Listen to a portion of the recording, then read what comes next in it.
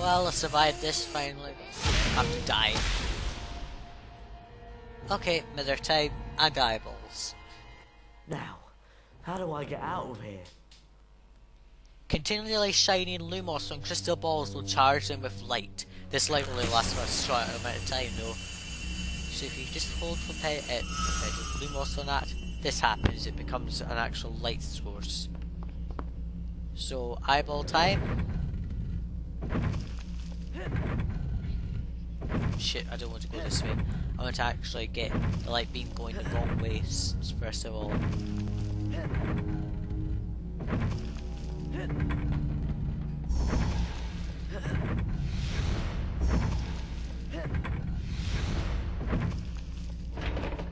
And that opens the gate to our challenge shield. Let's just get out of here because I'm sick of this room already. There's nothing in it except the spell book and shit. So yeah. Down here is the chocolate frogs, so that'll help. Yep, chocolate frog. That helps us regenerate straight away. So Haron is happy! Oh, for fuck's sake, we're being ducks for the fail, I hate this. Just die for fuck's sake. You can actually kill them by making them jump right over the edge. You're in the way! But we can't get back through that door, so yeah.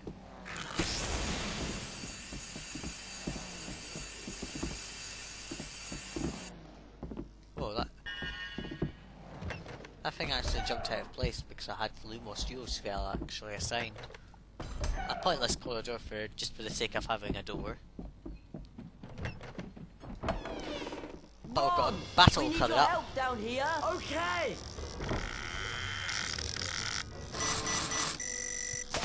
What was that? Rockets for the field. Now sometimes that thing will actually move, and sometimes it'll be jammed in that little corner. Get Expelliarmus ready here.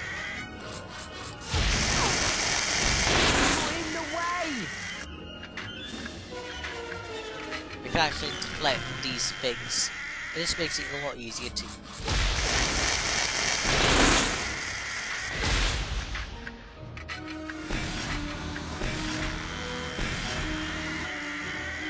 We're not going to use competitive.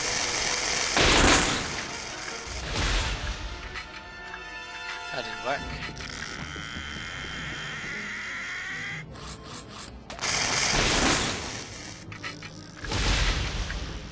But that is actually moving. And I was moving again.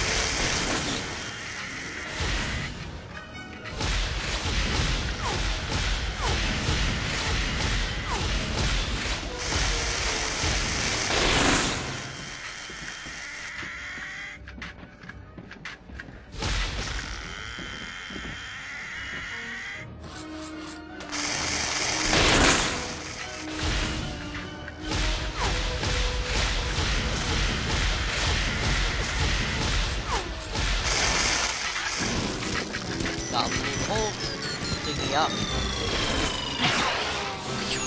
Goes up that, and head lands on track. That comes right around to here and stops.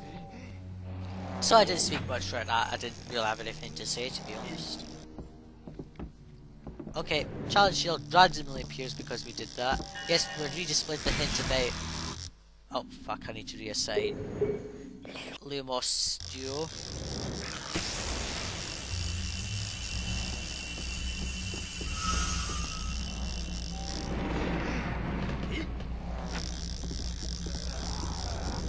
Ghouls hate light, so here's an advantage you've got.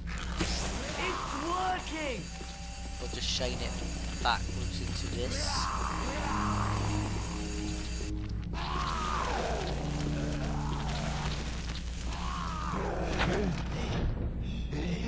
Now leave my friends alone. Okay, task done, I suppose. Let's get back to the common room. He just jumps down like a fag. Okay, no, we need on here. You can't switch to Neville for some reason. Oh, thank you for the potion. Neville will continually whine at you and you can't go exploring until you've taken him back to the common room. At that stage you can go now. exactly like that. Yeah, you can't go exploring while you have Neville, so you can only go back to your common room. So I suggest going back there unless you want to hear it 100 times. Can we go back now? 100 loads of moans.